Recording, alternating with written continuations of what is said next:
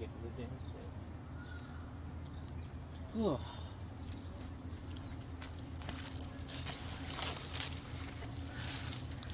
Cool. God, I don't even know how I look. Maybe I should turn that around so I can figure out how I look.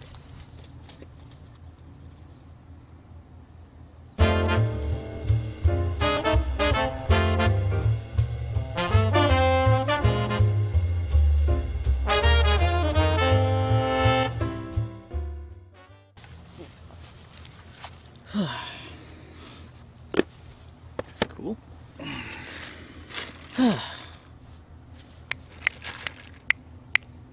Alright, that's still stereo. Hey Junior Archaeologist, welcome to another episode of Happy Archaeology Fun Time. Today we're going to answer the question, like I said, it's a series of questions, but we're going to answer what is the business behind archaeology? Some of the things you don't ever hear about when you're at the field tech level. With me today is my special guest, Chris Webster, again. Yo. Let's see, owner of Dig Tech and other enterprises. Let's see, moderator of a couple of Facebook groups. Let's see, writer of a blog, writer of a book, which I forget which name escapes me at the moment. The Field Archaeologist Survival Guide. Oh, that's right. Available from Amazon and Left Coast Press. Oh, you're forgetting Kindle. Oh yeah, and it's on Kindle now. Well, that's Amazon. That's true. Yeah. But, you know, people might think it's still a book. That's true. Paper book. Anyway, and what else is there? Oh, and he can be found at ArchaeoWebby on Twitter. Absolutely.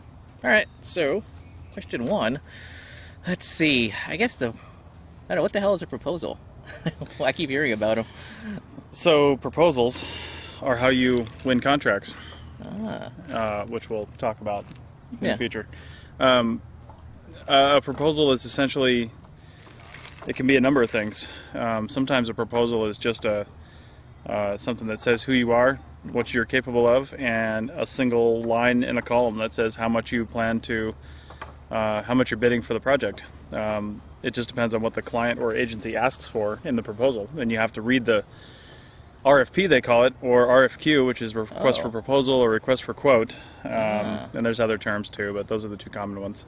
Is that where people get the misimpression that people underbid on stuff, or correct impression?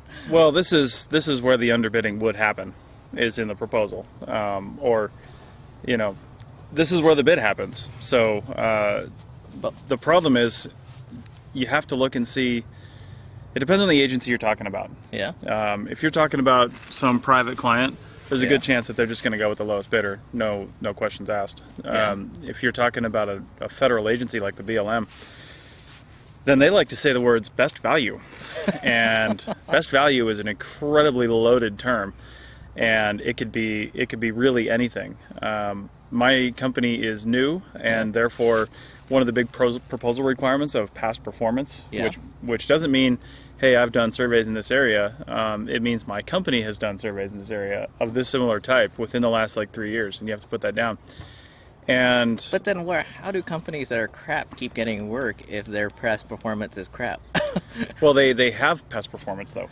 They have those projects. They don't tell the BLM how well they did on those projects. They just have to list them. Say, listen, we did this, we did this, we did this, and we have all this equipment. So they look really good on paper. No one can even bother calling or asking. Well, I don't know that they do. You'd have to get a BLM archaeologist on for that. But so when they talk about best value, that's what happens. That's why proposal writing is tricky, and you can't always just assume that you're going to have the lowest price will win, especially for those types of contracts. Because I was partnered with another firm last fall. We lost 2 contracts to the same firm, very similar types of surveys, but the BLM didn't know who we were, so they didn't give them to us. Oh, I was on one of those surveys.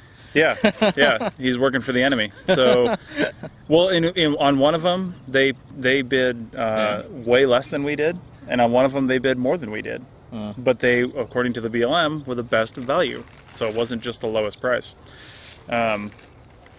So, yeah, when you're writing your proposal, the biggest thing the company has to look at is what are the requirements. Sometimes they'll even have an outline that your proposal has to follow. It has to be this very specific format. And sometimes for some of the federal agencies, you actually turn in 2 proposals. One of them is a cost proposal, and one of them is one of them's a cost proposal, and one of them basically is just your your company's qualities and attributes. You know, what your capabilities, what kind of equipment do you have, what personnel do you have, what's your plan for this project, and then they'll have two independent teams read each proposal, and then that way the cost people aren't looking at what you're going to do, they're just looking at cost to see if it's a good value. They'll score it, and then the other team will look at this independent of cost and say, well, we don't know how much you're going to charge, but you're going to do a real good job on this project, so we'll score you this way. And then they just combine the scores and see who wins. So when it comes to like a private client, it's a wild west, man. You never know what they're going to do. So it's about who you know. Yeah, really. Wait, let's see. Oh, I guess those are most salient points for a field tech, unless there are any others you can think of. Yeah, I mean, field techs like to say that companies underbid, companies underbid, and that's not incorrect. I would say that companies do whatever they can to try to win the job. Yeah. And in some cases, I would be willing to bet there's somebody at the top that's just greedy and is just trying to get more work. But in most cases, they're trying to make payroll for their salaried employees. Some of these companies are really stressed out, and they've got to have, they've got to make $50,000 a month just to break even. Yeah, so, I mean, people just like field techs just assume this money comes from the sky or something. Yeah. But it has to come from somewhere. I know, and I'm not trying to say that everybody's on the up and up and everybody's ethical, but in most cases, I would say that companies are really just trying to pay the bills, and the one big part of the proposal where you can save money is to cut down on the billable rate for field techs, because that's your biggest cost on the proposal. Your biggest part of the proposal is your field work.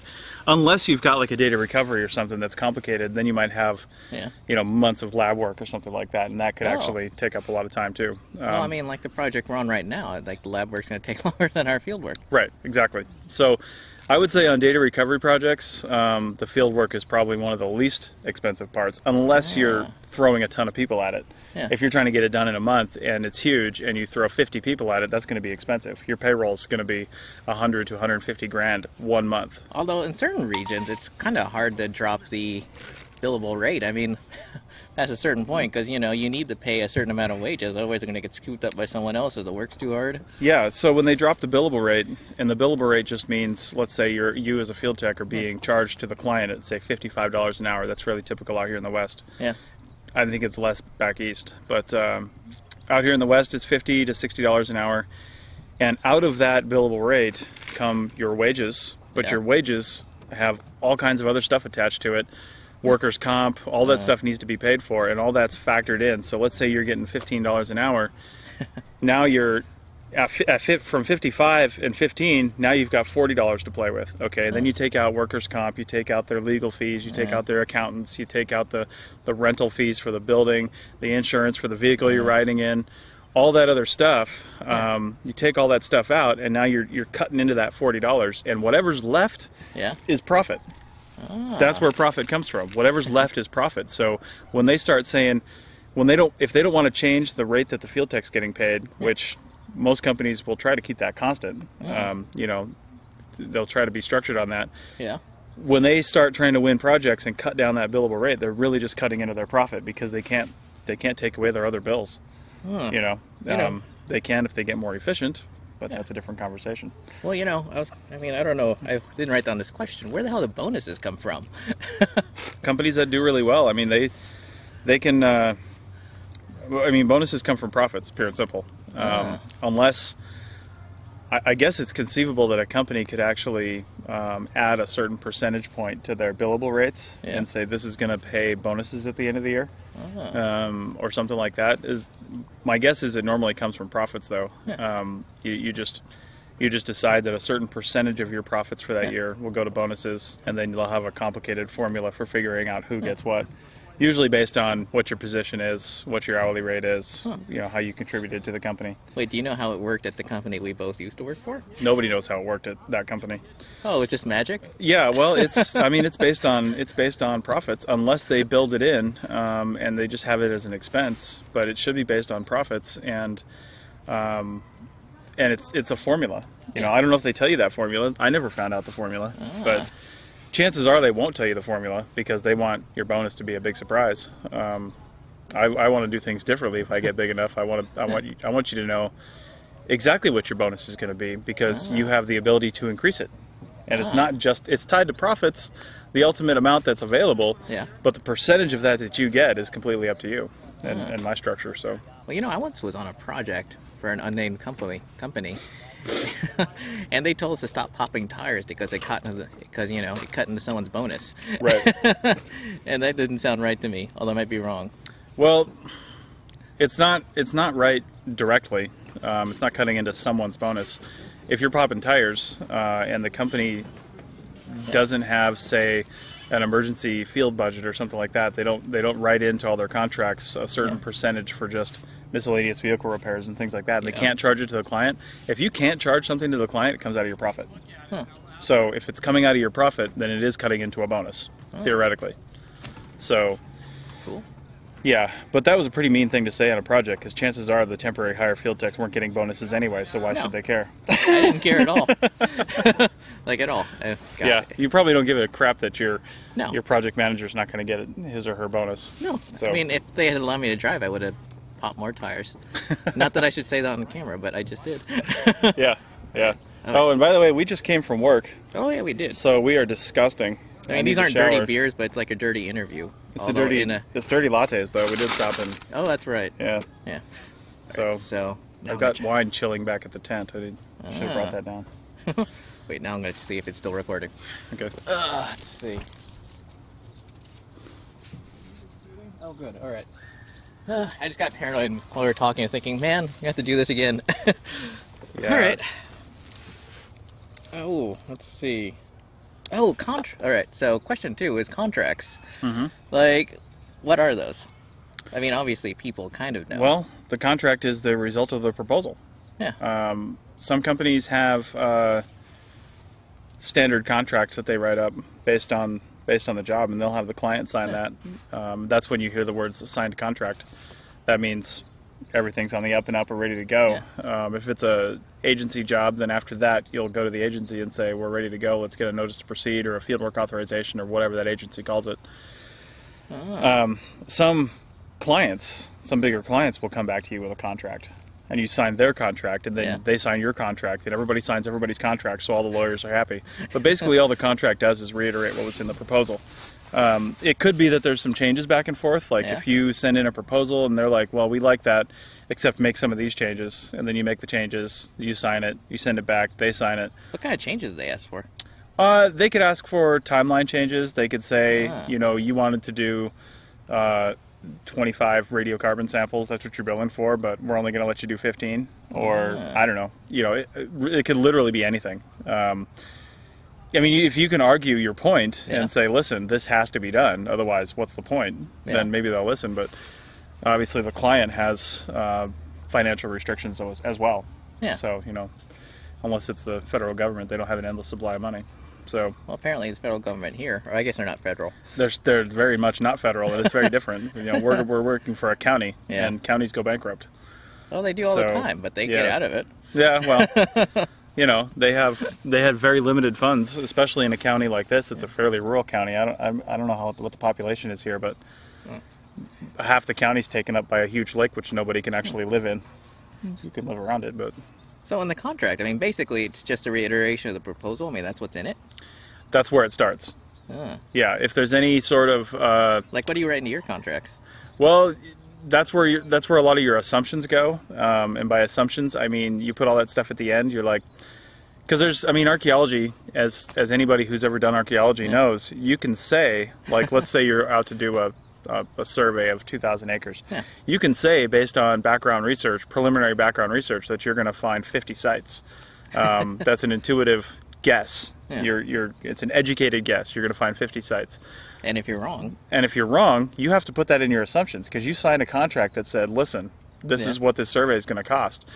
You put in your assumptions and say that's based on finding 50 sites of this average size and complexity. If we find something beyond the scope, they say, beyond the scope, then you're going to have to go back to the client and renegotiate the contract and put in what's called a change order. Some companies will some companies that Richie and I have worked for will put in a low bid on purpose, just to win the contract, and then almost inevitably put in a change order. And they'll also write into their contracts, some of the bigger companies will, that, Yeah. and I think this is fairly standard too, actually, that, no change order is required if you're less than 10% over the budget. Ah. So if it's a $100,000 contract and you go to 110,000, if the client signs it, then no change order is required. And some companies will always go into the 10%, always, because they underbid. So, Well, don't forget 40 acres every day. 40 acres, you better get walking. Don't find anything. So, Oh man, that's like a project I knew in Southern California. mm-hmm. They bid it for 50 sites, but they ended up finding 800. That's a little bit different. Yeah. Yeah, the client was not very happy on that one. Yeah, I mean, that's a clear case of somebody who didn't know what they were doing. I mean, Yeah. that's a big difference. But if you bid it for 50 sites and you find 55 or 60, that's a pretty good estimate. Yeah. If you bid it for 50 and you find 100 or 200, that's a bad estimate. Yeah. Sometimes you can't help it, because sometimes no surveys have been done in the area. Yeah. You've got to do some more research. And by the way, all that research that you do for the proposal, Yeah. all that cuts into overhead. Nobody pays for that.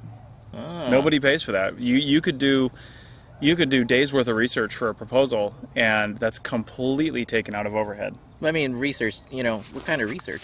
Well, in Nevada, you would look on NevCris, which is the site file system online. Yeah. Typically, people aren't going to actually go to the BLM district and do a lit search until they sign the contract, because that costs a lot of money. Yeah. You got to send somebody down there. You've got to get authorization from the BLM. They might not even give it to you without actually having the project. Yeah. You can call the BLM district and say, listen, I've got a project coming out in this area. Have there been any recent surveys that aren't in your system yet Yeah. that you know about and that they found? And you can do research that way. Ah, so you can't just stop by for fun and say, I want to look through your records. Not typically, no. They require advance notice and a reason. Oh. So, they hold those records pretty closely, pretty tight. Yeah. So that's generally the basic research that people will do. Ah.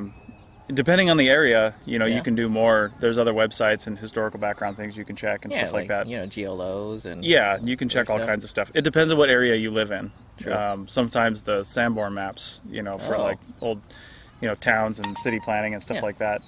Those don't really apply in like the middle of Nevada.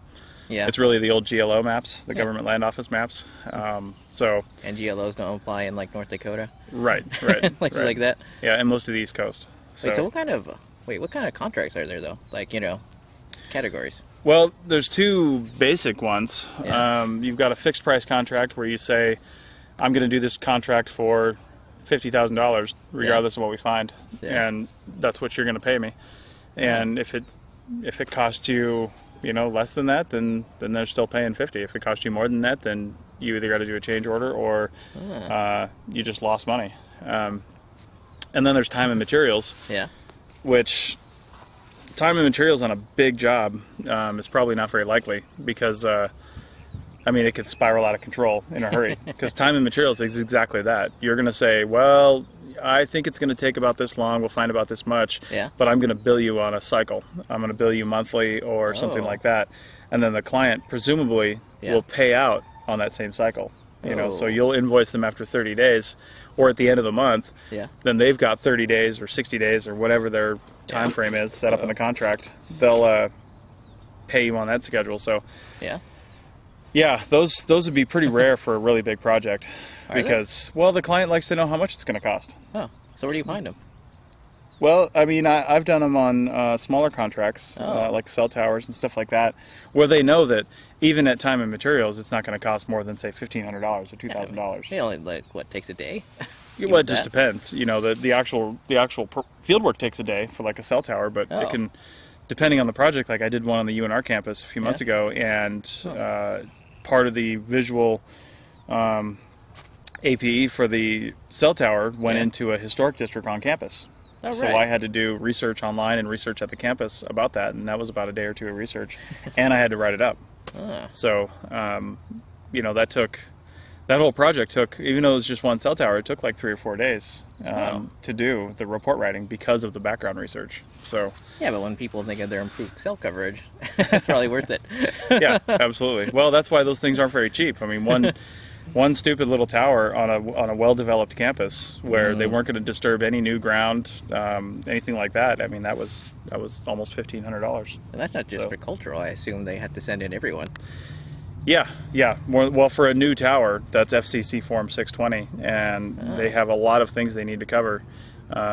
Like biologist, I assume? Yeah, it's a full NEPA assessment, National Environmental Policy Act. So and luckily, this company didn't require me to do the full NEPA assessment. Some site acquisition companies will come to you and say, hey, take care of all this, but they were putting all the pieces together. They were organizing the different pieces and then putting it all together. So I'm not sure exactly what kind of arrangements they had.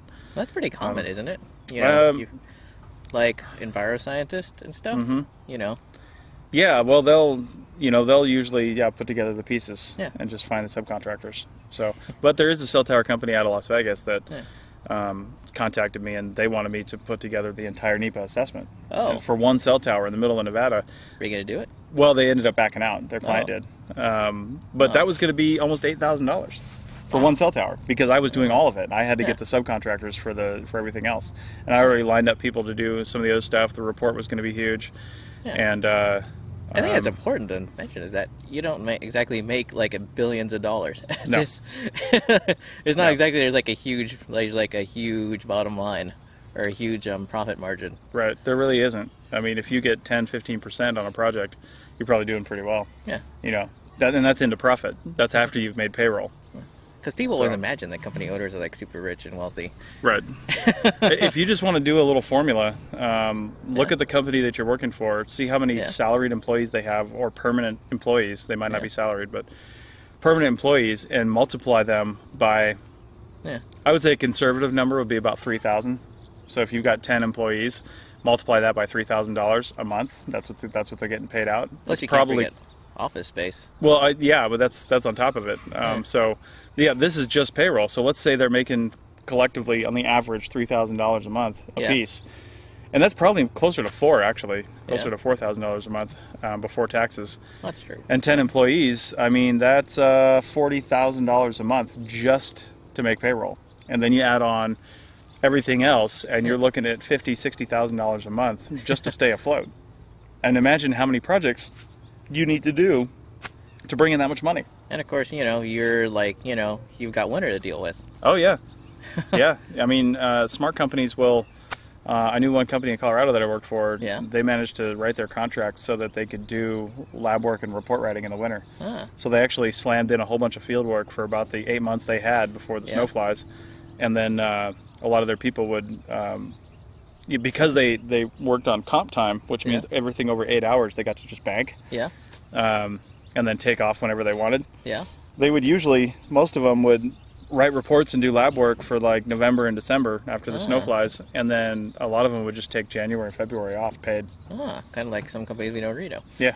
It makes me think, like I met a field tech who was sure she was going to be employed through the winter because they told her that even if she had to, even if they had to have her reading literature through the winter, they were going to keep her employed. And so she bought a house. It's like that story made no sense at all. It just sounded like some kind of fish story, some kind of like bullshit to keep her working hard till they let her go. Oh, field logistics. How the hell do companies pay for all the crap they've got? Well, hopefully the best way to do it is to save some of that profit we talked about from every project and put it in the bank. If you don't have that money in the bank, like I'm looking at possibly 4 decent sized projects this fall, and I'm going to need about $100,000 just in the bank before money starts rolling in, which I'm working on. And other bigger companies, they might have $500,000 to $1 million in cash in their bank account because they have to cover things like payroll and all these other things. So, and per diem's huge. You got 20 people working in the field and they're getting 100 plus a day. That's $2,000 a day just in per diem for 20 people. So, and that's cash. Unless you're on the East Coast. Well, if you're on the East Coast, you should be saving your per diem for a trip to the West. So, if all that's paid for by either cash in the bank or a line of credit. I know companies that do a line of credit or credit cards. I mean, that's the bad way to do it, because obviously you're getting charged interest. You are with a line of credit too, but it's lower. And sometimes there's contract-based loans you can get, where you basically they're probably they're very high interest rate, but they're very short term. Yeah. So because they know that you're going to get paid within 3 to 6 months, typically. So you bring in the contract and say, listen, I've got this $150,000 contract. Can you give me 60 grand to start? Yeah. And you've got to pay that $60,000 back within a very short period of time. Yeah. But presumably, you're going to get a check from that contract. Yeah. So, you know. How do they pay for the vehicles and stuff? Well, it just depends. It's all the same money. Either they own their own vehicles and they're or they're renting vehicles. Either way, that's part of what goes into your cost proposal. You know, whether you're renting or you own your vehicle, if you're renting, then you have to put that cost in the proposal. Yeah. And usually you'll add a few percent because you make money on everything you put in the proposal. Yeah. So if you're renting, you'll put that in. If you own your own vehicles, people will still write that cost in as a daily rate for their vehicle. That's another place, though, where if you already own it, that before, if I owned vehicles for my company, that's where I would start. If they were paid for and they were done, I would still put them in the proposal and charge the client for the use of that vehicle. But that's where you can start reducing some cost to lower your contract price. So basically, you're renting it instead of renting it for someone else. You're the one who's renting it out. Basically, you're renting it to the client. And that's the way you pay for screen and stuff.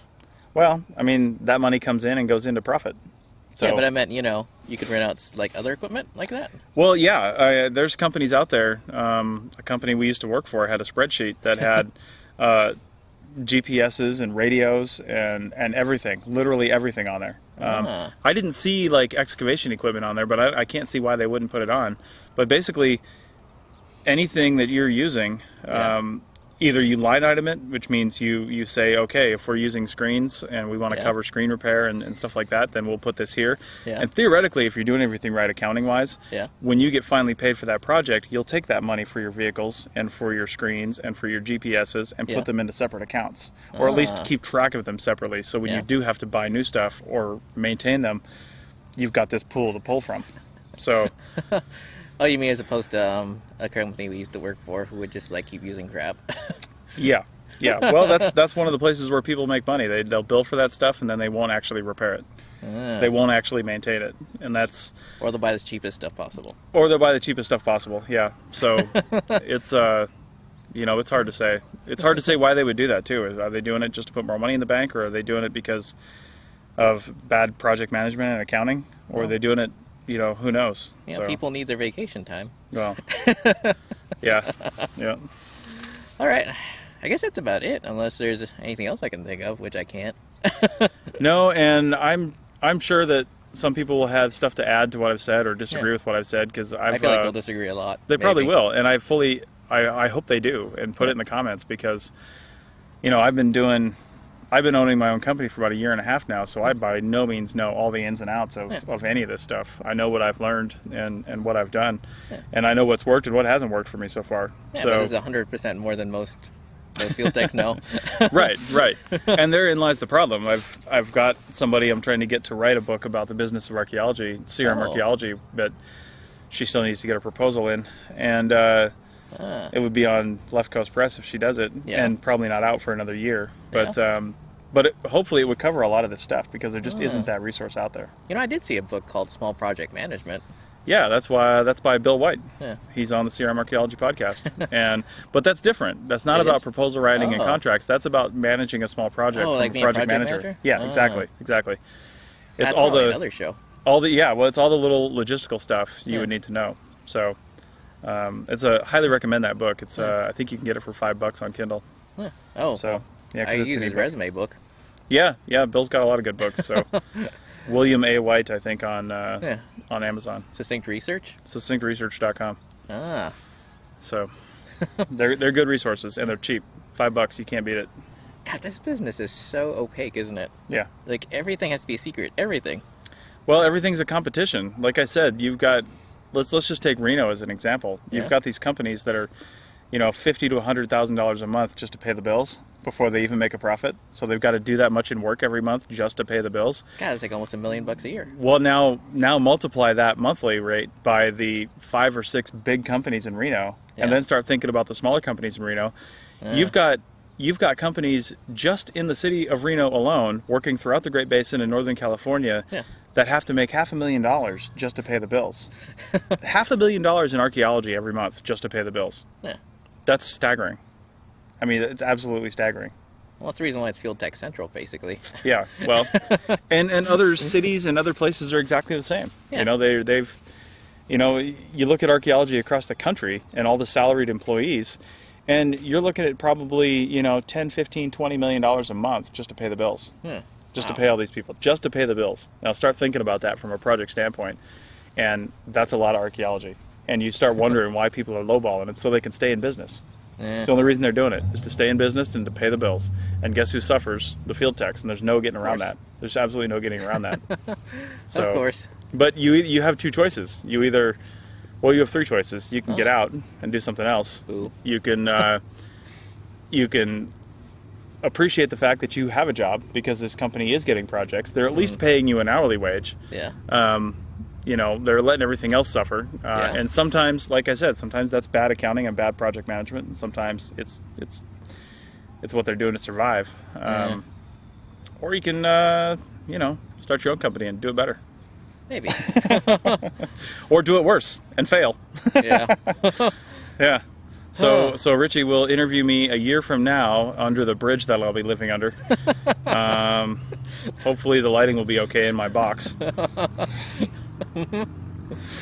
That's pretty much how that's going to go. Yeah, but it'll have good Wi-Fi. I'm sure it will. I won't live under a bridge unless it's got decent Wi-Fi. So. All right. So that's everything we collectively know. Well, Chris collectively knows about the business of archaeology. So thanks for watching, and hopefully that was fun to watch. I don't know, that felt like it was a long time. Yeah, no, it was good. Cool. All right. So, thanks again. And that's it. Sweet. Cool. Oh, let's see. Hopefully the Wi-Fi is working. I couldn't get it because that Edgewater, the